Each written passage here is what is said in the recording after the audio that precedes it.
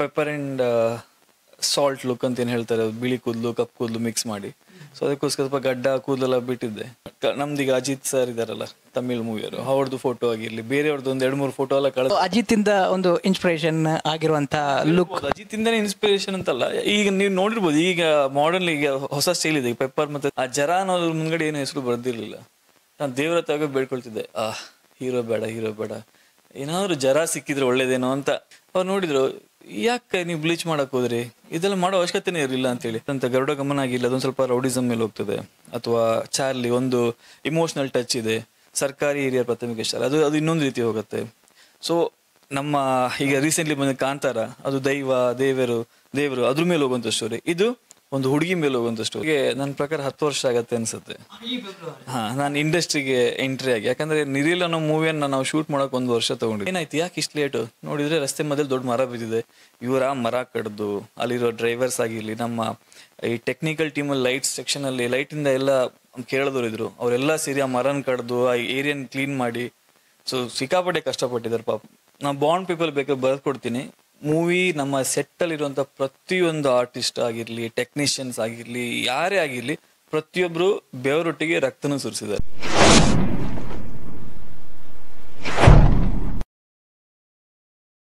ಸ್ವಾಮಲು welcome to our YouTube family ಕುದ್ಲಾ rampage. Juliet 2 ಎಲ್ಲ troll ಪೇಜಲ್ಲೂ ಅಂತೆ ಕರಾವಳಿಯ ಮೂವಿ ಖತರ್ನಾಕ್ ಮೂವಿ ಅಂತೇನು ಎಲ್ಲರೂ ಹೇಳ್ತಾರೆ. ಒಂದು ಟೀಸರ್ ಬಿಟ್ಟಿದ್ರು, ಮಿಲಿಯನ್ ವ್ಯೂಸ್ ಕೂಡ ಹೋಗಿದೆ. ಎಲ್ಲರೂ ವೆಯ್ಟ್ ಮಾಡ್ತಾ ಇರೋ ಮೂವಿ ಅಂತ ಹೇಳಿದ್ರು ತಪ್ಪಾಗ್ಲಿಕ್ಕಿಲ್ಲ. ಜರ ಅನ್ನೋ ಒಂದು ವಿಲನ್ ಪಾತ್ರ ಮಾಡಿದರೆ ಖಂಡಿತವಾಗ್ಲೂ ಅವ್ರಿಗೂ ತುಳುನಾಡಿನಲ್ಲಿ ಯಾರೆಲ್ಲ ನೋಡಿರ್ತಾರೆ ಅವ್ರ ಆ್ಯಕ್ಟಿಂಗ್ ಏನು ಅಂತ ಹೇಳಿ ಗೊತ್ತುಂಟು. ಸೊ ವಿಲನ್ ಲುಕ್ಕಲ್ಲಿ ಸರ್, ಇದಕ್ಕಿಂತ ಮುಂಚೆ ಯಾವುದಾದ್ರೂ ವಿಲನ್ ಲುಕ್ಕಲ್ಲಿ ಮಾಡಿದ್ರಾ?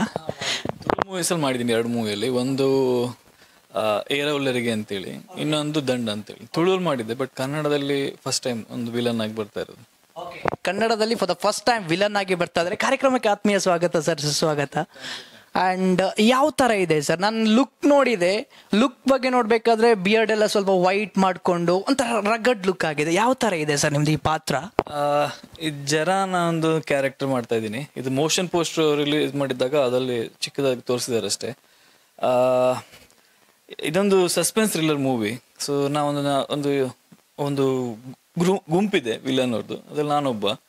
ಸೊ ಒಂದು ಮೇನ್ ವಿಲನ್ ಅಂತ ಹೇಳ್ಬೋದು. ಸೊ ನಿಮ್ಮ ಕತೆ ನನಗೆ ಬಿಟ್ಕೊಟ್ಬಿಟ್ರೆ ಫುಲ್ ಕತೆನೇ ಬಿಟ್ಕೊಟ್ಬಿಟ್ಟಂಗೆ ಆಗತ್ತದು. ಏನು ಹೇಳ್ಬೇಕು, ಸ್ವಲ್ಪ ಹೇಳ್ಬಿಟ್ರೆ ಡೈರೆಕ್ಟರ್ ಮತ್ತೆ ಉಡ್ಸ್ಕೊಂಡ್ಬರ್ತಾರೆ ನನಗೆ. ಯಾವ ರೀತಿ ಸ್ವಲ್ಪ ಕ್ಯೂರಿಯಾಸಿಟಿ ಜನರಿಗೆ ಹುಟ್ಟುವಾಗ ಈ ರೀತಿ ಇದೆ, ಅನೂಪ್ ಸಾಗರನ್ನು ನೋಡೋಕೆ ಈ ರೀತಿಯ ಜನರು ಬರ್ಬೋದು. ನಾನು ಲುಕ್ ತುಳುವಲ್ಲಿ ಮಾಡಿದ್ದೆ ವಿಲನ್, ಇದರಲ್ಲಿ ಸ್ವಲ್ಪ ಡಿಫ್ರೆಂಟ್ ಆಗಿದೆ. ಏನಾದರೂ ಒಂದು ಕ್ಯೂರಿಯಾಸಿಟಿ ಬಿಲ್ಡ್ ಮಾಡುವಂಥ.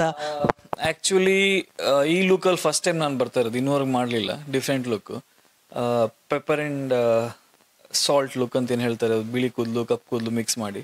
ಸೊ ಅದಕ್ಕೋಸ್ಕರ ಸ್ವಲ್ಪ ಗಡ್ಡ ಕೂದಲೆಲ್ಲ ಬಿಟ್ಟಿದ್ದೆ. ಲುಕ್ ವೈಸ್ ಸ್ವಲ್ಪ ಡಿಫ್ರೆಂಟ್ ಆಗಿದೆ.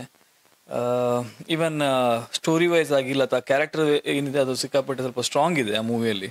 ಇರುವಂಥ ವಿಲನಲ್ಲಿ ಅವ್ನು ಸ್ವಲ್ಪ ಸ್ಟ್ರಾಂಗೆಸ್ಟ್ ಮ್ಯಾನ್ ಅಂತೇಳಿ, ಅವ್ರು 4-5 ಜನ ಗ್ರೂಪಲ್ಲಿ.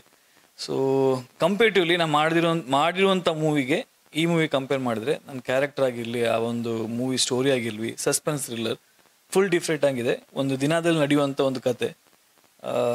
ನೋಡಿ, 14th ಟ್ರೇಲರ್ ಬರುತ್ತೆ, ಬಟ್ 24th ಮೂವಿ ರಿಲೀಸ್ ಆಗುತ್ತೆ, ಗೊತ್ತಾಗತ್ತೆ. ನೋಡಿ ಮತ್ತೆ ರಿಟರ್ನ್ ಬಂದ್ಬಿಟ್ಟು ಈ ಚಾನಲ್ ನೋಡ್ಬಿಟ್ಟು ಅಗೇನ್ ಕಮೆಂಟ್ ಮಾಡಿ ಹೇಗಾಗಿದೆ ಅಂತೇಳಿ. ಓಕೆ, ಟೀಸರಲ್ಲಿ ಕಾಣ್ತಾ ಇಲ್ಲ, ಪೋಸ್ಟರಲ್ಲಿ ನಮಗೆ ನೋಡಿದ್ವಿ ಅವರನ್ನು. ಟೀಸರಲ್ಲಿ ಕಾಣ್ತಾ ಇಲ್ಲ, ಖಂಡಿತವಾಗ್ಲೂ ಟ್ರೇಲರ್ ಬರ್ತಾ ಇದೆ. ಅವರ ಖಡಕ್ ಲುಕ್ಕನ್ನು ನಾವು ಟ್ರೇಲರಲ್ಲಿ ನೋಡ್ಬೋದು. ಸರ್, ನಿಮಗೆ ಆಪರ್ಚುನಿಟಿ ಸಿಕ್ಕಿರುವಂಥದ್ದು ಹೇಗೆ? ಆ್ಯಕ್ಚುಲಿ ವಿರಾಟಿಗೆ ನಂಗೆ ಮೊದಲು ಪರಿಚಯ ಇತ್ತು, ವಿರಾಟ್ ಬಾಯ್ಗೆ. ನಾನು ಅವ್ರಿಗೆ ವಿರಾಟ್ ಬಾಯ್ ಅಂತೀನಿ, ಅವ್ರು ನನಗೆ ಅನೂಪ್ ಬಾಯ್ ಅಂತ ಹೇಳ್ತಾರೆ, ನಮ್ಮ ಡೈರೆಕ್ಟರ್ ಸರ್. ಸೊ ಅವರು ಇಲ್ಲೇ ನಮ್ಮ ಆಫೀಸ್ ಮಾಡ್ಕೊಂಡಿದ್ರು. ಒಂದಿನ ಬನ್ನಿ ಮೀಟಾಗಿ ಮಾತಾಡಬೇಕು ಅಂತ ಕರೆದ್ರು. ಸೊ ನಾನು ಹೋಗಿ ಕೂತ್ಕೊಂಡಾಗ ಒಂದು ಬೋರ್ಡಲ್ಲಿ, ನೋಟಿಸ್ ಬೋರ್ಡಲ್ಲಿ ಜೂಲಿಯಟ್ ಅಂತೆಲ್ಲ ಬರೆದ್ಬಿಟ್ಟು, ಕೆಲವೊಂದು ಕ್ಯಾರೆಕ್ಟರ್ ಹೆಸರೆಲ್ಲ ಬರೆದ್ಬಿಟ್ಟು, ಒಂದು 2-3 ಕ್ಯಾರೆಕ್ಟರ್ ಹೆಸರು ಬರೆದ್ಬಿಟ್ಟು ಅದ್ರ ಮುಂದ್ಗಡೆ ಯಾರ್ಯಾರು ಆ್ಯಕ್ಟರ್ ಇದ್ದಾರೆ ಅಂತೇಳಿ ಅವ್ರ ಹೆಸರು ಬರೆದಿದ್ರು. ನನಗೆ ಯಾಕೆ ಕರೆದಿದ್ರು ಅಂತ ಗೊತ್ತಿರಲಿಲ್ಲ. ನಾನು ತಿಳ್ಕೊಂಡಿದ್ದೆ ಜಸ್ಟ್ ಮೇ ಬಿ ಅವ್ರಿಗೇನೋ ಹೆಲ್ಪ್, ಸಪೋರ್ಟಿಗೋಸ್ಕರ ಅಂತೇಳಿ. ಯಾಕಂದ್ರೆ ಅವ್ರು ಫಸ್ಟ್ ಮೂವಿ ಮಾಡ್ತಿದ್ದೆ, ನಾನು ಅವ್ರಿಗೆ ಮೊದಲಿಂದ ಫುಲ್ ಸಪೋರ್ಟ್ ಮಾಡೋಣ, ಒಳ್ಳೆ ರೀತಿಯಲ್ಲಿ ಮಾಡೋಣ ಅಂತ ಹೇಳಿದ್ರಿಂದ ನಾನು ತಿಳ್ಕೊಂಡೆ ಮೇ ಬಿ ಮಾತಾಡ್ಲಿಕ್ಕೆ ಏನೋ ಕರೆದಿರ್ಬೋದು ಅಂತೇಳಿ. ಅವ್ರು ಹೇಳಿದ್ರು, ಹೀಗೀಗ ಮೂವಿ ಮಾಡ್ತಾಯಿದ್ದೀನಿ, ಅದರೊಂದು ಕ್ಯಾರೆಕ್ಟರ್ ನೀವು ಮಾಡಬೇಕು ಅಂತ ಹೇಳಿದ್ರು. ನಾನು ಹೇಳಿದೆ, ಓಕೆ, ಯಾವುದು ಏನು ಕ್ಯಾರೆಕ್ಟರ್ ಅಂತೇಳಿ ನಾನು ಕೇಳಿಲ್ಲ. ಓಕೆ ಮಾಡೋಣ, ಪ್ರಾಬ್ಲಮ್ ಇಲ್ಲ ಅಂದೆ. ಅದರಲ್ಲಿ ಈ 2 ಕ್ಯಾರೆಕ್ಟರ್ ಇತ್ತು. ನಂಗೆ ಅದಕ್ಕಿಂತ ಮುಂಚೆ ನಾನು ಸ್ಟೋರಿ ಅವರೊಟ್ಟಿಗೆಲ್ಲ ಕೂತ್ಕೊಂಡಾಗ ಕೇಳಿದ್ದೆ, ಸೊ ಒಂದು ಕ್ಯಾರೆಕ್ಟರ್ ಹೀರೋದಿತ್ತು, ಇನ್ನೊಂದು ಜರ ಅಂತ ಕ್ಯಾರೆಕ್ಟರ್ ಇತ್ತು. ನಾನು ಅಲ್ಲಿ ಆ ಮೂಮೆಂಟಲ್ಲಿ ಕೂತ್ಕೊಂಡಾಗ ಒಂದ್ಸಲ ನೋಡಿದಾಗ ಆ ಜರ ಅನ್ನೋದ್ರ ಮುಂದ್ಗಡೆ ಏನು ಹೆಸರು ಬರ್ದಿರ್ಲಿಲ್ಲ. ನಾನು ದೇವ್ರ ಹತ್ರ ಬೇಡ್ಕೊಳ್ತಿದ್ದೆ, ಹೀರೋ ಬೇಡ, ಹೀರೋ ಬೇಡ, ಏನಾದ್ರು ಜರ ಸಿಕ್ಕಿದ್ರೆ ಒಳ್ಳೇದೇನೋ ಅಂತ ನನ್ನ ತಲೆಯಲ್ಲಿ ಯೋಚನೆ ಮಾಡ್ತಿರ್ಬೇಕಾರೆ ಹೇಳಿದ್ರು ಅದು ಜರ ಅನ್ನೋ ಕ್ಯಾರೆಕ್ಟರ್ನ ನೀವು ಮಾಡಬೇಕು ಅಂತ ಪ್ಲ್ಯಾನ್ ಮಾಡಿದ್ದೀನಿ ಅಂತ. ಆವಾಗ ಅದು ಲಾಸ್ಟ್ ಫೈನಲ್ ನಾನೇ ಮಾಡಬೇಕು ಅಂತ ಆಯಿತು. ಬಟ್ ಅವ್ರು ಹೇಳಿದರು ನಾರ್ಮಲ್ ನೀವೆಲ್ಲ ಚಾಕ್ಲೇಟ್ ಬಾಯ್ ಆಗಿ ರೊಮ್ಯಾಂಟಿಕ್ ಮೂವಿ ಆಗಿರಲಿ ಅಥವಾ ಡ್ಯಾನ್ಸ್ದು ಮೂವಿ ಆಗಿರಲಿ ಆ ರೀತಿ ಮಾಡಿ, ಬಟ್ ಇದರಲ್ಲಿ ವಿಲನ್ ಆಗಿ ಸ್ವಲ್ಪ ಲುಕ್ ಎಲ್ಲ ಚೇಂಜ್ ಮಾಡಬೇಕು, ಏನಾದ್ರು ಪ್ಲ್ಯಾನ್ ಮಾಡಬೇಕು ಅಂತ ಹೇಳಿದರು. ಸೊ ನಾನು ಅದೇ ಟೈಮಲ್ಲಿ ಯೋಚನೆ ಮಾಡ್ತಾಯಿದ್ದೆ ಏನು ಮಾಡೋದು ಅಂತೇಳಿ. ಸೊ ಲಕ್ಕಿಲಿ ನಂಗೊಂದು ಆಸೆ ಇತ್ತು ಪೆಪ್ಪರ್ ಮತ್ತು ಸಾಲ್ಟ್ ಲುಕ್ಕಲ್ಲಿ ಹೇಗೆ ಬರುತ್ತೆ ಅಂತೇಳಿ. ಸೊ ನಾನು ಅವರಿಗೆ ಕೆಲವೊಂದು ಫೋಟೋ ಎಲ್ಲ ನಮ್ದೀಗ ಅಜಿತ್ ಸರ್ ಇದ್ದಾರಲ್ಲ ತಮಿಳ್ ಮೂವಿಯವರು, ಅವ್ರದ್ದು ಫೋಟೋ ಆಗಿರಲಿ ಬೇರೆಯವ್ರದ್ದು ಒಂದು 2-3 ಫೋಟೋ ಎಲ್ಲ ಕಳಿಸ್ದೆ, ಈ ರೀತಿ ಲುಕ್ ಮಾಡ್ತೀನಿ ಅಂತೇಳಿ.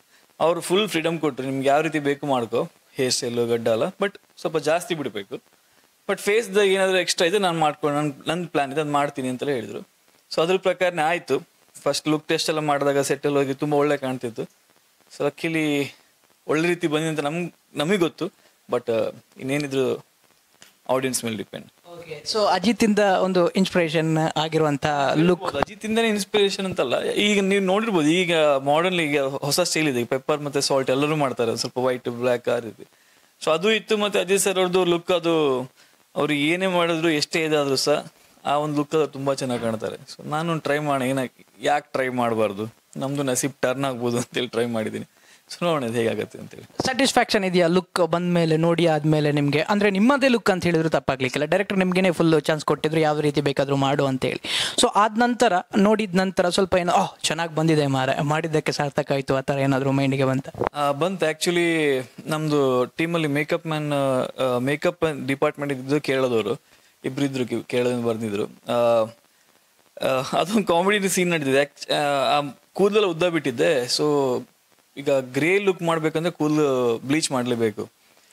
ನನಗೆ ಗೊತ್ತಿರಲಿಲ್ಲ ಏನು ಅಂತೇಳಿ, ವಿರಾಟ್ ಬಾಯಿಗೂ ಗೊತ್ತಿರಲಿಲ್ಲ. ಅವ್ರು ಕೇರಳದಲ್ಲಿ ಇರೋದು, ನಾವು ಅದು ಮಾತಾಡಿರಲಿಲ್ಲ. ಅವ್ರು ಬರ್ತಾರೆ, ವಿರಾಟ್ ಅವರು ಫೇಸ್ ಸ್ವಲ್ಪ ಡಿಫ್ರೆಂಟಾಗಿ ಕಾಣಬೇಕು, ಇದೆಲ್ಲ ಮಾಡಬೇಕು ಅಂತೆಲ್ಲ ಅವ್ರಿಗೆ ಆಲ್ರೆಡಿ ಹೇಳಿದ್ದಾರೆ, ಅದನ್ನು ಅವ್ರು ಒಪ್ಕೊಂಡಿದ್ದಾರೆ.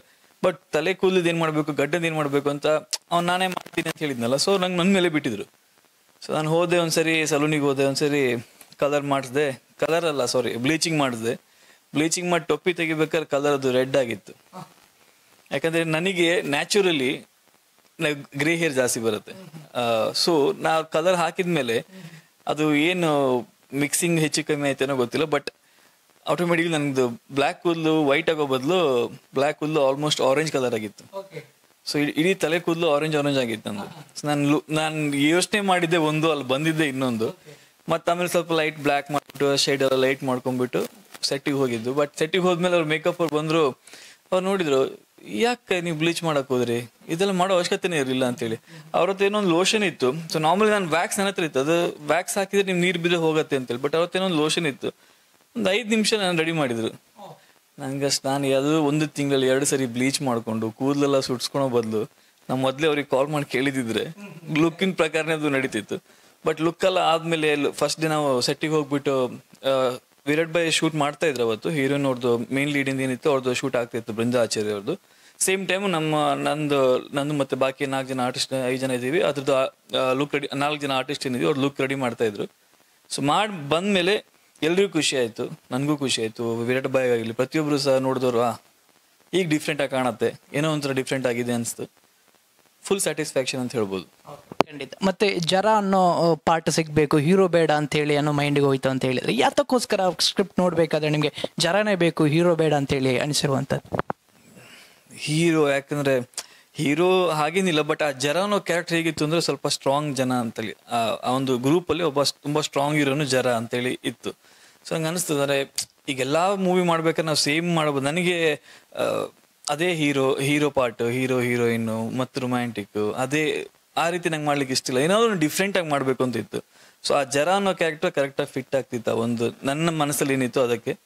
ಸೊ ಲಕ್ಕಿಲಿ ಆಲ್ರೆಡಿ 3 ಹೊರಟೋಗಿತ್ತು ಬೇರೆಯವರಿಗೆ. ನಮ್ಮ ಕಾಶಿಯವರು ಒಂಟಿ ಅಂತೇಳಿ ಮಾಡ್ತಾ ಇದ್ದಾರೆ, ಮತ್ತು ಖುಷ್ ಅವರು ವಕ್ರ ಅಂತ ಮಾಡ್ತಾ ಇದ್ದಾರೆ, ಶ್ರೀಕಾಂತ್ ಅವರು ಇನ್ನೊಂದು ಕ್ಯಾರೆಕ್ಟರ್ ಮಾಡ್ತಾ ಇದ್ದಾರೆ. ಸೊ 3 ಕ್ಯಾರೆಕ್ಟರ್ ಆಲ್ರೆಡಿ ಹೋಗಿತ್ತು. 4ನೇದು ಉಳಿದಿದ್ದು ಜರ ಮತ್ತು ಹೀರೋಸ್. ಅದು ನೋಡಿದಾಗ ಹೀರೋ ಬದಲು ವಿಲನ್ ಮಾಡೋಣ, ಎಲ್ಲ ಸೇಮ್ ಮಾಡ್ಕೊಂಡು ಬಂದಿದ್ದೀನಿ. ಅದೇ ಟೈಮಲ್ಲಿ ಆಲ್ರೆಡಿ ಸ್ವಲ್ಪ ಕೂದಲು ಗಡ್ಡೆಲ್ಲ ಬಿಟ್ಟಿದ್ದೆ. ಯೋಚನೆ ಮಾಡಿದೆ, ಇನ್ನು ಹೀರೋ ಮಾಡೋಕೋದ್ರೆ ಕೂದಲು ಕಟ್ ಮಾಡಬೇಕು, ಗಡ್ಡನೂ ಕಟ್ ಮಾಡಬೇಕು, ಲುಕ್ ಅಗೇನ್ ಚೇಂಜ್ ಮಾಡಬೇಕು. ಸೊ ನಾನು ಇನ್ನೊಂದು ಮೂವಿಗೋಸ್ಕರ ಕೂದಲು ಗಡ್ಡೆ ಬಿಟ್ಟಿದ್ದೆ. ಲಕ್ಕಿಲಿ ಆ ಮೂವಿ ಕ್ಯಾನ್ಸಲ್ ಆಗಿಬಿಟ್ಟು ಈ ಮೂವಿ ಬಂದಿದ್ದು. ಸೊ ಇದೇ ಇರಲಿ, ಲುಕ್ ಮೇಂಟೈನ್ ಮಾಡೋಣ ಅಂತೇಳಿ ಆ ರೀತಿಯಾಗಿ. ಈಗ ನಿಮ್ಗೆ ಯಾರು ಕೂದಲು ಗಡ್ಡೆ ಕಟ್ ಮಾಡಿ ಅಂದರೆ ನಿಮಗೂ ಸ್ವಲ್ಪ ಬೇಸರ ಆಗುತ್ತೆ, ನನಗಂತೂ ತುಂಬ ಬೇಸರ ಆಗುತ್ತೆ, ಕಷ್ಟದಲ್ಲಿ ಬಿಡೋದು. ಸೊ ಅದಕ್ಕೋಸ್ಕರ ನಾನು ಸ್ವಲ್ಪ ವಿಲನ್ ಕ್ಯಾರೆಕ್ಟರ್ ಇದ್ರೆ ಒಳ್ಳೇದು ಅಂತೇಳಿ ನೆಗೆಟಿವ್ ಆಗಿ, ಯಾಕಂದ್ರೆ ಒಂದು ಸ್ವಲ್ಪ ಡಿಫ್ರೆಂಟ್ ಆಗಿ ಮಾಡ್ಬೋದು ಅನಿಸ್ತಿತ್ತು. ಕನ್ನಡದಲ್ಲಿ ನೋಡಿಲ್ಲ ಯಾರು ಸರ್ ನಾನು ವಿಲನ್ ಆಗಿ. ಸೊ ಅದೇ ರೀತಿ ಮಾಡೋಣ ಅಂತೇಳಿ ಟ್ರೈ ಮಾಡಿದ್ದು ಅಷ್ಟೇ. ಓಕೆ, ಖಂಡಿತವಾಗ್ಲು ಅಂದ್ರೆ ಕೂದಲು ನಾವು ಮೇಂಟೈನ್ ಮಾಡಿರ್ತೇವೆ, ಕಟ್ ಮಾಡಬೇಕು ಅಂತ ಹೇಳಿದ್ರೆ ಸ್ವಲ್ಪ ಬೇಸರ ಹಾಗೆ ಆಗುತ್ತೆ. ಇದು ಕಲಾವಿದ ಕೊಡುವಂತಹ ಕಲೆಗೆ ಬೆಲೆ ಅಂತ ಹೇಳಿದ್ರು ಕೂಡ ತಪ್ಪಾಗ್ಲಿಕ್ಕಿಲ್ಲ. ನಿಮಗೆ ಫಿಲ್ಮ್ ಮಾಡಬೇಕಾದ್ರೆ ಈ ರೀತಿ ಟ್ರೆಂಡ್ ಆಗುತ್ತೆ ಅಥವಾ ಟ್ರೋಲ್ ಪೇಜ್ ಆಗಿರ್ಬೋದು, ಈ ಕರಾವಳಿಯ ಮೂವಿ ಅಂತ ಹೇಳಿದ್ರೆ ನಿಮ್ಗೆ ಗೊತ್ತುಂಟು, ಗರುಡ ಗಮನ, ಋಷಭವಾಹನ, ಕಾಂತಾರ ಆಗಿರ್ಬೋದು, ಚಾರ್ಲಿ ಆಗಿರ್ಬೋದು, ಈ ಮೂವಿಗೆ ಎಲ್ಲರೂ ಈ ರೀತಿಯಲ್ಲಿ ಕಂಪೇರ್ ಮಾಡ್ತಾ ಇದ್ದಾರೆ. ಇದು ಕರಾವಳಿಯ ಖತರ್ನಾಕ್ ಮೂವಿ ಅಂತೇಳಿ ಟ್ರೋಲ್ ಪೇಜ್ ಆಗಿರ್ಬೋದು, ಬೇರೆ ನಮ್ಮ ಮಂಗಳೂರು ಬಿಟ್ಟು ಬೇರೆಯವರು ಕೂಡ ಈ ರೀತಿ ಅದನ್ನು ಥಿಂಕ್ ಮಾಡ್ತಾ ಇದ್ದಾರೆ. ಆ ಲೆವೆಲ್ಗೆ ಇದು ಮ್ಯಾಚ್ ಮಾಡುತ್ತಾ ಮೂವಿ? 100% ಮಾಡುತ್ತೆ. ಯಾಕಂದರೆ ಈ ಮೂವಿಲಿ ಈಗ ನೀವು ಹೇಳಿರುವಂಥ ಮೆನ್ಷನ್ ಮಾಡಿರುವಂಥ ಮೂವಿ ಏನು ಹೇಳಿದ್ದೀರಿ, ಸೊ ಆ ಮೂವಿ ಕಂಪೇರ್ ಮಾಡಿದ್ರೆ ನಮ್ಮ ಮೂವಿ ಡಿಫ್ರೆಂಟ್ ಆಗಿದೆ. ಇದು ಸಸ್ಪೆನ್ಸ್ ಥ್ರಿಲ್ಲರ್. ಸೊ ಈಗ ಕರಾವಳಿಯಿಂದ ಬಂದಂಥ ಸಸ್ಪೆನ್ಸ್ ಭಾಳಷ್ಟು ಮೂವಿ ಬಂದಿದೆ, ಇಲ್ಲ ಅಂತೇನಿಲ್ಲ. ಬಟ್ ನಮ್ಮ ಮೂವಿ ಒಂದು ಸ್ವಲ್ಪ ಡಿಫ್ರೆಂಟ್ ಆಗಿದೆ. ಯಾಕಂದರೆ ಆ ಸ್ಟೋರಿ ಆಗಿರಲಿ, ಆ woman oriented movie. First time ಡೈರೆಕ್ಷನಲ್ಲಿ woman oriented movie subject ತೊಗೊಳೋದೇ ದೊಡ್ಡ ವಿಷಯ. ಸ್ವಲ್ಪ ಹೆದರ್ತಾರೆ, ಯಾಕಂದರೆ ಅದನ್ನು ಹಾಕಿದ ಬಂಡವಾಳ ತೆಗಿಯೋಕೆ ಕಷ್ಟ ಆಗುತ್ತೆ ಅಂತ ಎಲ್ಲರಿಗೂ ಗೊತ್ತಿರುತ್ತೆ.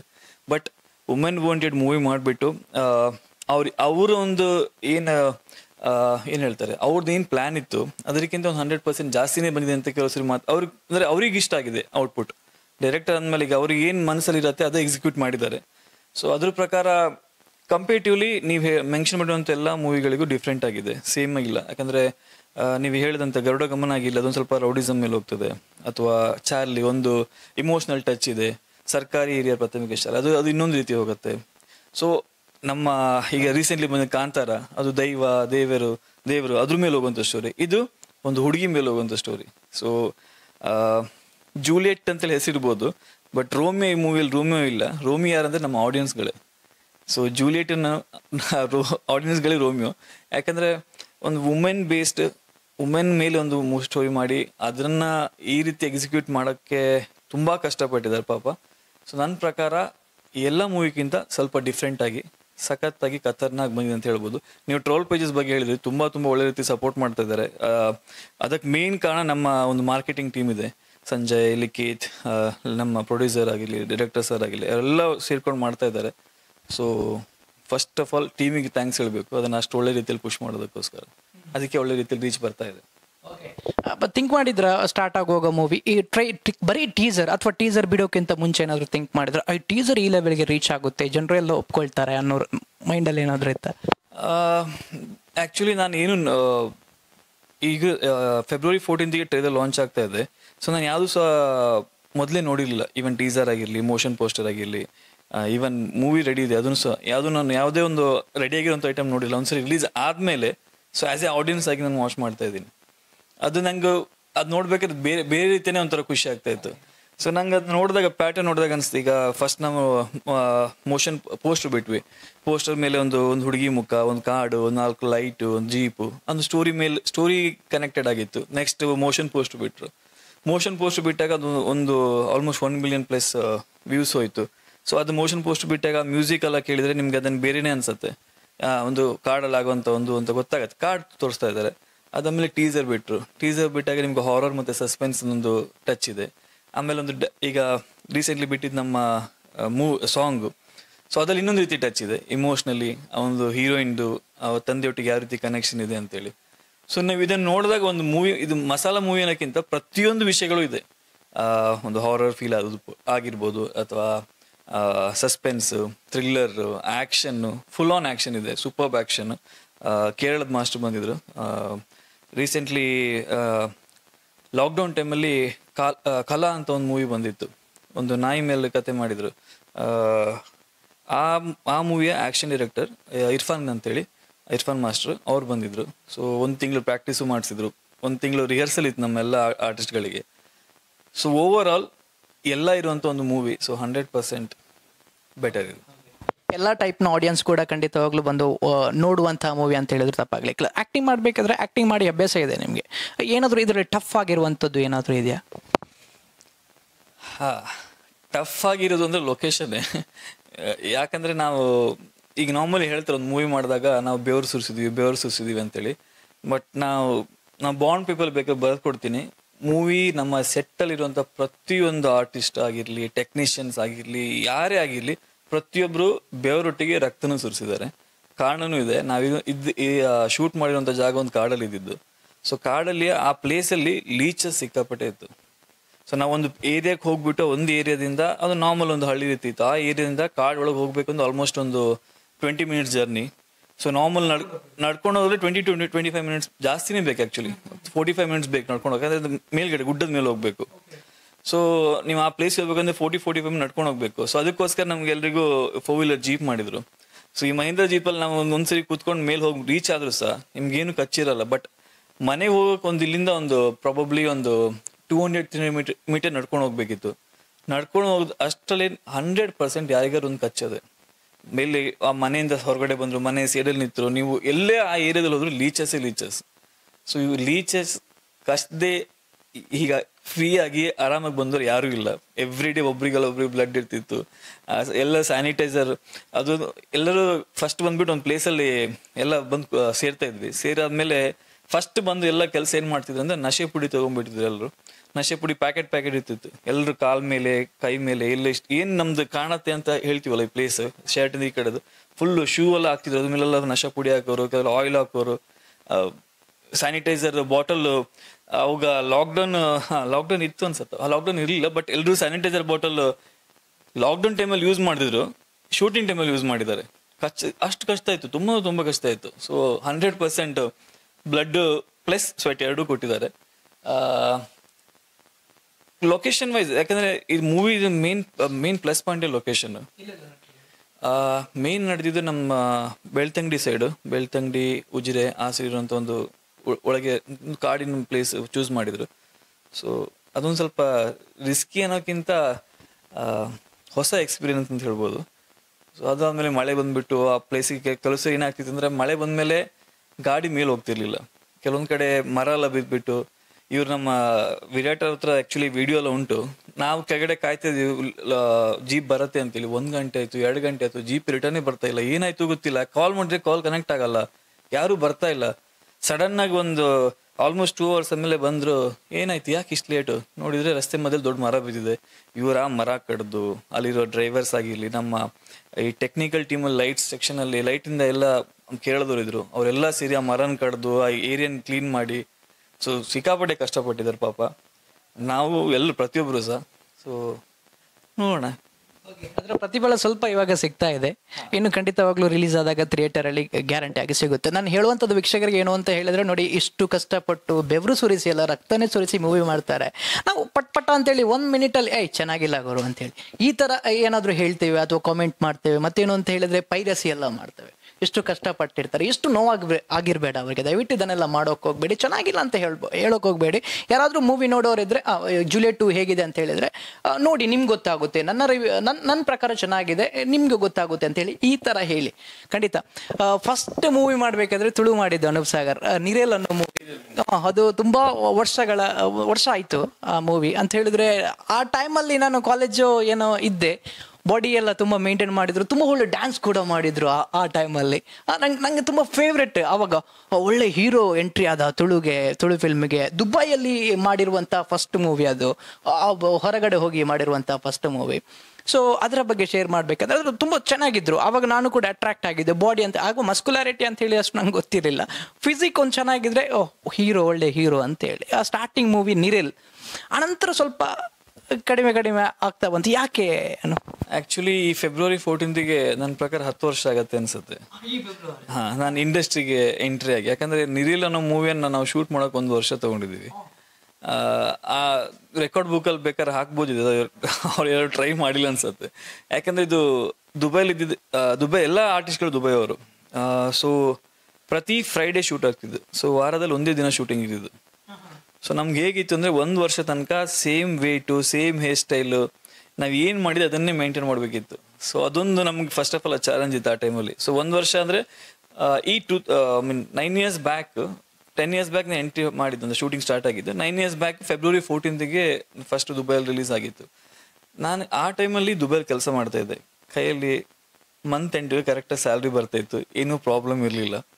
ಸೊ ಅದಾದಮೇಲೆ ರಿಲೀಸ್ ಆದಮೇಲೆ ಮ್ಯಾಂಗ್ಳೂರಿಗೆ ಬಂದ್ವಿ, ಪ್ರಮೋಷನ್ ಎಲ್ಲ ಮಾಡಿದ್ವಿ. ಸೊ ಅದೊಂದು ಆಲ್ಮೋಸ್ಟ್ 75 ಡೇಸ್ ಏನೋ ಹೋಯಿತು. ಪ್ಲಸ್ ಆಯಿತು, ಜನರಿಗೆ ಖುಷಿ ಆಯಿತು, ಏನೊಂದು ಡಿಫ್ರೆಂಟಾಗಿ ಕಾಮಿಡಿ ಇದೆ ಇಲ್ಲ ಅಂತೇನಿಲ್ಲ, ಬಟ್ ವಿತ್ ಒಂದು ಲವ್ ಸ್ಟೋರಿ ಮೇಲೆ ಒಂದು ಮೂವಿ ಇತ್ತು. ಸೊ ಜನರಿಗೆ ದುಬೈಯನ್ನು ನೋಡ್ದಂಗೆ ಅಂತ ಒಂದು ಅನಿಸಿಕೆ ಬಂತು ಎಲ್ರದ್ದು. ಸೊ ಅದನ್ನು ನಮಗೂ ಖುಷಿ ಆಯಿತು, ನಾವು ಮಾಡಿದ ಕೆಲಸ ಸ್ವಲ್ಪ ಆದ್ರೂ ಒಂದು ಪ್ಲಸ್ ಆಗಿ ಪಾಸಿಟಿವ್ ರಿವ್ಯೂಸ್ ಬರ್ತದೆ ಅಂತ. ಅದಾದಮೇಲೆ ಆಲ್ಮೋಸ್ಟ್ ಒಂದು 3-4 ಮಂತ್ಸ್ ಆದಮೇಲೆ ನಂಗೆ 2-3 ಕಾಲ್ ಬಂತು ಈ ಕಡೆ ಮ್ಯಾಂಗ್ಳೂರಿಂದ, ಹೀಗೆ ಮೂವಿ ಇದೆ ಬರ್ತೀರಾ ಅಂತೇಳಿ. ಪ್ರಾಬ್ಲಮ್ ಏನಿತ್ತು ಅಂದರೆ ನಾನು ಅವಾಗ ವರ್ಕ್ ಮಾಡ್ತಾ ಇದ್ದೆ. ಸೊ ನಮಗೆ ದುಬೈಲಿ ಕೆಲಸ ಮಾಡೋರಿಗೆ ವರ್ಷದಲ್ಲಿ 1 ತಿಂಗಳು ರಜೆ ಸಿಗುತ್ತೆ. ಸೊ 30 ಡೇಸ್ ಮಾತ್ರ ರಜೆ ಸಿಗೋದು. ನಾನು ಅವಾಗ ಏನು ಪ್ಲ್ಯಾನ್ ಮಾಡ್ತಿದ್ದೆ ಅಂದರೆ ನೀರೆಲ್ಲಾಗಿ ಒಂದು 6 ಮಂತ್ಸ್ ಆದಮೇಲೆ ನೆಕ್ಸ್ಟ್ ರಜೆಗೆ ಹೋಗ್ಬೇಕಾದ್ರೆ ಏನಾದ್ರು ಒಂದು ಮೂವಿ ಮಾಡಬೇಡ ಅಂತೇಳಿ. ಸೊ ಆ ಟೈಮಲ್ಲೇ ದಂಡ್ ಅಂತೇಳಿ ನಮ್ಮ ಸೇಮ್ ಡೈರೆಕ್ಟರ್ ದಂಡ್ ಅಂತೇಳಿ ಮಾಡ್ತಾಯಿದ್ರು ಮೂವಿ. ಸೊ ಅವ್ರು ಹೇಳಿದ್ರು ಹೀಗೆ ಮೂವಿ ಮಾಡ್ತಾ ಇದ್ದೀನಿ, ನೀವು ಬರ್ತೀಯಾ ಅಂತೇಳಿ. ಸೊ ನನಗೆ ಬಾಕಿದೆಲ್ಲ ಬಿಟ್ಬಿಟ್ಟು ನಾನು ಅವರು ಪರಿಚಯದವರು ಒಟ್ಟಿಗೆ ಒಂದ್ಸರಿ ಆಲ್ರೆಡಿ ವರ್ಕ್ ಮಾಡಿದ್ದೆ, ಓಕೆ ಅಂತೇಳಿ ಅದನ್ನು ಒಪ್ಕೊಂಡೆ. ಸೊ ಅದಾದ್ಮೇಲೆ ಇನ್ನೊಂದು ವರ್ಷ ಆಯಿತು. ಸೊ ವರ್ಷಕ್ಕೆ ಒಂದೊಂದೇ ಮೂವಿ ಮಾಡ್ತಾ ಇದ್ದೆ. ನೋಡಿದೆ ಕಾಲ್. ನಾನು ಪ್ರಾಬ್ಲಮ್ ಅಂದರೆ ಒಂದ್ಸರಿ ನೀವು ಈ ಪ್ಯಾಷನ್ ಆಗಿ ಆ ಒಂದು ಪ್ರೊಫೆಷನ್ ಯಾವುದು ಚೂಸ್ ಮಾಡಿದ್ಮೇಲೆ, ಆರ್ಟಿಸ್ಟ್ ಆಗಿರಲಿ, ಆ್ಯಕ್ಟರ್ ಆಗಿರಲಿ, ಡ್ಯಾನ್ಸರ್ಸ್ ಆಗಿರಲಿ, ಅಥವಾ ಯಾವುದೇ ಪ್ರೊಫೆಷನ್ ಆಗಿ ಒಂದ್ಸರಿ ನಾವು ಪ್ಯಾಷನ್ ಕೊಟ್ಮೇಲೆ ಅದು ನಿಮ್ಗೆ ಆ ಕಡೆಯಿಂದ ಒಂದು 4-5 ಕಾಲ್ ಬಂದ್ಬಿಡ್ತು. ಯಾರು ಹೇಳ್ತಾರೆ ತುಂಬ ಒಳ್ಳೆ ಮಾಡಿದ್ದೀರಿ, ಇನ್ನೂ ಒಳ್ಳೇದು ಮಾಡಿ, ನಿಮ್ದು ಯಾವ ಮೂವಿ ಬರುತ್ತೆ ಅದೆಲ್ಲ ಕೇಳ್ತಿದ್ದಾಗ ತಲೆಯಲ್ಲಿ ಒಂಥರ ಹುಳ ಬಿಟ್ಟಂಗೆ ಆಗುತ್ತೆ, ಪ್ರೆಷರ್ ಜಾಸ್ತಿ ಆಗತ್ತೆ. ನಾ ಯೋಚನೆ ಮಾಡಿದೆ ಇನ್ನೂ ಎಷ್ಟು ಅಂತ ಕಷ್ಟಪಡೋದು, ಅಂದರೆ ಕೆಲಸನೂ ಮಾಡಬೇಕು, ಮೂವಿನೂ ಮಾಡಬೇಕು, ಎರಡು ದೋಣಿ ಮೇಲೆ ಕಾಲಿಡ್ತಾ ಇದ್ದೀನಿ. ಅದೇ ಟೈಮಲ್ಲಿ ರಿಸಿಷನ್ ಅಂತೇಳಿ ದುಬೈಲಿ ರಿಸಿಷನ್ ಆಯಿತು, ಸ್ವಲ್ಪ ಜಾಬ್ಸ್ ಎಲ್ಲ ಹೋಗ್ತಾ ಇತ್ತು. ಸೊ ನಂದು ಆಲ್ಮೋಸ್ಟ್ ಜಾಬ್ ಹೋಗುವಂಥ ಒಂದು ಸಿಚುವೇಶನ್ ಬಂದಿತ್ತು. ಸೊ ಕಂಪನಿಯಲ್ಲಿ ಅವಾಗ ಹೇಳಿದ್ರು ನಿಂಗೊಂದು ಆಪ್ಷನ್ ಕೊಡ್ತೀನಿ, ವೀಸಾ, ಯಾಕಂದರೆ ಒಂದು ಕಡೆ ಕೆಲಸ ಮಾಡಬೇಕು ಅಂದ್ರೆ ವೀಸಾ ಬೇಕೇ ಬೇಕು, ಒಂದು ಕಡೆ ಇನ್ನೊಂದು ಕಡೆ ಹಾರ್ಲಿಕ್ಕೆ ಅಷ್ಟು ಈಸಿಯಲ್ಲಿ ಆಗಲ್ಲ. ಸೊ ನಂಗೆ ಆಪ್ಷನ್ ಕೊಟ್ಟರೆ ನಾನು ನಿಮ್ಗೆ ವೀಸಾ ಕೊಡ್ತೀನಿ ಸದ್ಯಕ್ಕೆ ಒಂದು 6-7 ಮಂತ್ಸಿಗೆ, ಆಮೇಲೆ ಬೇಕಾದ್ರೆ ಬಂದು ಜಾಯಿನ್ ಆಗೋ, ಸ್ಯಾಲ್ರಿ ಕೊಡೋಕ್ಕಾಗಲ್ಲ, ಸೊ ನಿನ್ನಿಷ್ಟ ಓಕೆನಾ ಅಂತೇಳಿ. ನನಗೂ ಆ ಟೈಮಲ್ಲಿ ಅನಿಸ್ತು ಹೇಗಿದ್ರು ಸ್ಯಾಲ್ರಿ ಸಿಗ್ತಾ ಇಲ್ಲ, 6 to 7 ಮಂತ್ ಮನೇಲಿ ಕೂರೋ ಬದಲು ಸೀದಾ ಮ್ಯಾಂಗ್ಳೂರ್ ಹೋಗ್ಬಿಟ್ಟು ನಾವು ಯಾವ್ದಾರು ಶೂಟ್ ಇದು ಏನು ಮಾತಾಡಿದಿಸ್ತೀನಿ ಅದೆಲ್ಲ ಮುಗಿಸೋಣ ಅಂತೇಳಿ ಅದೆಲ್ಲ ಪ್ಲ್ಯಾನ್ ಮಾಡಿಬಿಟ್ಟು ಬಂದೆ. ಅದಾದ ಒಂದು 2-3 ಮೂವಿ ಎಕ್ಸ್ಟ್ರಾ ಮಾಡಿದೆ. ಸೊ ಇದೇ ರೀತಿ ಪ್ಲ್ಯಾನ್ ಮಾಡಿಬಿಟ್ಟು ಅಲ್ಲಿ ಇಲ್ಲಿ ಅಂತ ಲಾಸ್ಟ್ ಫೈನಲ್ ಎಲ್ಲ ದುಬೈ ಅನ್ನೋ ಒಂದು ಡ್ರೀಮ್ ಸಿಟಿನ ಬಿಟ್ಬಿಟ್ಟು ಪ್ಯಾಷನ್ ಹಿಂದೆ ಎಲ್ಲ ಬಿಟ್ಟು ಬಂದ್ಬಿಟ್ಟು ಈಗ ಸದ್ಯದಲ್ಲಿ ಒಂದು ಆಲ್ಮೋಸ್ಟ್ ಒಂದು 3-4 ಇಯರ್ಸ್ ಆಯಿತು, ಈಗ ಮ್ಯಾಂಗ್ಳೂರಲ್ಲೇ ಇದ್ದೀನಿ. ಆನಂತರ ಹೀರೋ ಆಗಿ ಯಾವುದು ಮೂವಿ ಮಾಡಿಲ್ಲ ಅಂತ ಅನ್ಸುತ್ತೆ ನನಗೆ. ನೀರೆಲ್ಲ ಮಾಡಿದೆ, ನೀರೆಲ್ಲಾದ್ಮೇಲೆ ಅರ್ಜುನ್ ವೇಡ್ಸ್ ಅಮೃತ ಮಾಡಿದೆ, ಅದಕ್ಕೆ ಬೆಸ್ಟ್ ಆ್ಯಕ್ಟರ್ ಅವಾರ್ಡು ಸಿಕ್ತು. ಅದಾದಮೇಲೆ ತುಳುವಲ್ಲಿ ಹೀರೋ ಆಗಿ ಮಾಡಲಿಲ್ಲ, ಕನ್ನಡದಲ್ಲಿ ಮಾಡಿದೆ. ಒಂದು ವರ್ಣಪಟಲ ಅಂತ ಒಂದು ಮೂವಿ ಬಂತು, ರಿಲೀಸ್ ಆಯಿತು. ಪ್ರಾಬ್ಲಮ್ ಅದು ಒಳ್ಳೆ ರೀತಿಯಲ್ಲಿ ಅದು ಆ್ಯಕ್ಚುಲಿ ಆ ಮೂವಿ ನಿಮ್ಗೆ ಆರ್ಟ್ ಮೂವಿ ಅಂತ ಹೇಳೋಕ್ಕಲ್ಲ, ಆಟಿಸಮ್ ಮೇಲೆ ಮಾಡಿರೋಂಥ ಮೂವಿ. ಒಂದು ಮಗು ಆಟಿಸಮ್ ಇರುತ್ತೆ, ತಂದೆ ಮತ್ತು ಯಾವ ರೀತಿ ಆ ಮಗುನ ಸಾಕ್ತಾರೆ, ತಂದೆ ಹೇಗೆ ಆ ಮಗು ಎಗೇನ್ಸ್ಟ್ ಹೋಗ್ತಾನೆ ಅನ್ನೋದು, ಅದು ಆ ತಂದೆ ನಾನಾಗಿದ್ದದಲ್ಲಿ ಆಟಿಸಮ್ದು. ಜ್ಯೋತಿ ರೈ ಅವರು ಹೀರೋನ್ ಆಗಿದ್ರು, ಹಾಗೆ ನಮ್ಮ ಚೇತನ್ ಮುನ್ನಡಿ ಅವರು ನ್ಯಾಷನಲ್ ಅವಾರ್ಡ್ ಸಿಕ್ಕಿದ್ದಲ್ಲ, ಅವರು ಡೈರೆಕ್ಟರ್ ಇದ್ದರು. ಅದು ಮಾಡಿದ್ವಿ. ರೀಸೆಂಟ್ಲಿ ಗೊತ್ತಾಯ್ತು ಆ ಮೂವಿ ನಮ್ಮ ಈಗ ಇತಿಹಾಡ ಅಥವಾ ಎಮಿರೇಟ್ಸ್ ಯಾವುದೋ ಒಂದು ಏರಿಯಾನಲ್ಲಿ ಆ ಮೂವಿ ಪ್ಲೇ ಆಗ್ತಾ ಇದೆ. ಸೊ ರೀಸೆಂಟ್ಲಿ ಯಾರೋ ಒಂದು ಆಡಿಯನ್ಸ್ ನಮ್ಮ ಫ್ರೆಂಡ್ ಸರ್ಕಲ್ ಎಲ್ಲ ಯಾರೋ ಒಬ್ರು ಹೋಗಿದ್ರು, ಅವ್ರ ಫೋಟೋ ತೆಗೆಸಿ ಕಳಿಸಿದ್ರು ಹಿಂಗೆ ಬರ್ತಾ ಇದೆ ಅಂತೇಳಿ. ಸೊ ಅದೊಂದು ಪ್ರೌಡ್ ಮೂಮೆಂಟ್.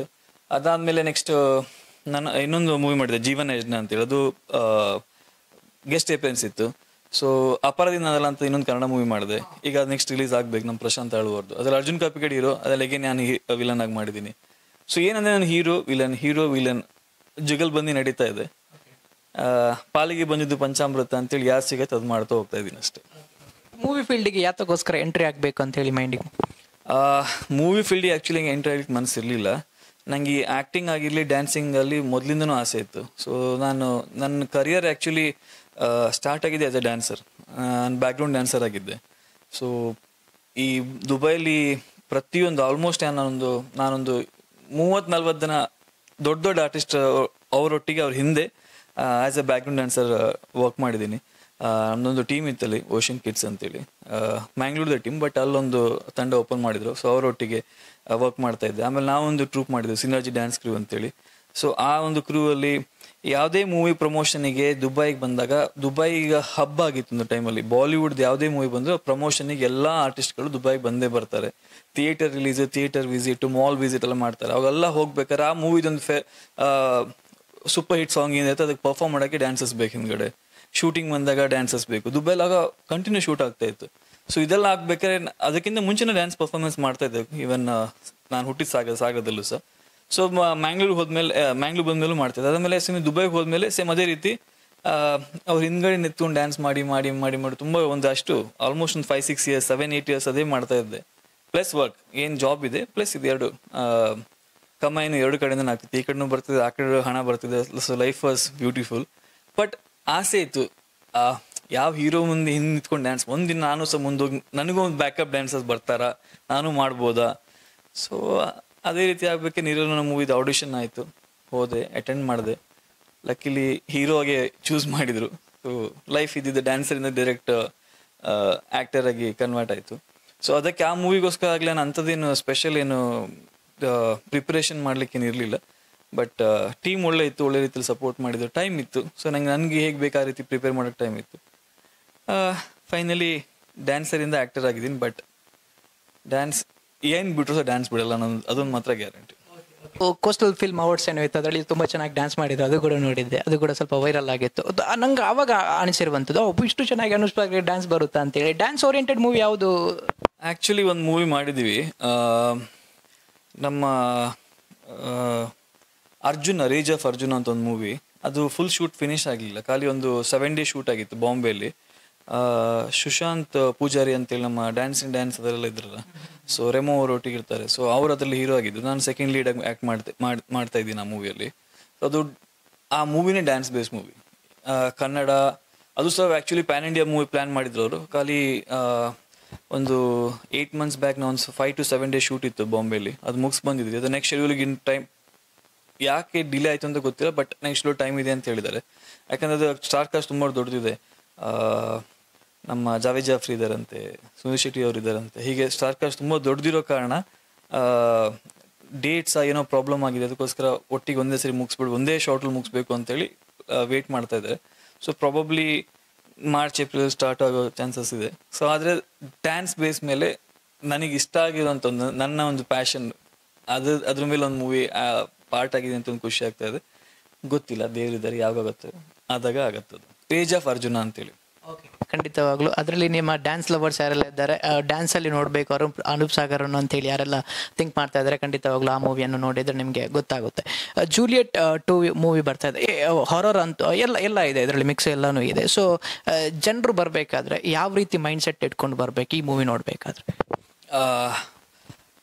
ನಾನು ಆ್ಯಸ್ ಅನ್ ಆ್ಯಕ್ಟರ್ ಈ ಫೀಲ್ಡಲ್ಲಿ ಇರ್ಬೇಕಾದ್ರೆ ನಿಮ್ಗೆ ಇದೇ ಮೈಂಡ್ ಸೆಟ್ ಇಟ್ಕೊಂಡು ಬನ್ನಿ ಅಂತ ಹೇಳೋಕ್ಕಾಗಲ್ಲ. ಯಾಕಂದರೆ ನಮ್ಮ ಪ್ರಾಬ್ಲಮ್ ಏನಂದರೆ ಆಡಿಯನ್ಸ್ ಆಗಲಿ ನಾನೇ ಆಗಿರಲಿ, ಒಂದು ಮೂವಿ ಹೋಗ್ಬೇಕಾದ್ರೆ ಸಿಕ್ಕಾಪಟ್ಟೆ ಎಕ್ಸ್ಪೆಕ್ಟೇಷನ್ ಅಂತ, ಹಾಗಾಗತ್ತೆ ಹೀಗಾಗತ್ತೆ.